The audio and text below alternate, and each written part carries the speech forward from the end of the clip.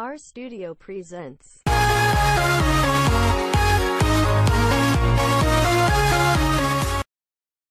Princess Sofia of Sweden took a 3-day training course at Sofia University College in Stockholm, where she is an honorary chair member, to become a hospital assistant to aid frontline workers with non-medical tasks during the coronavirus crisis.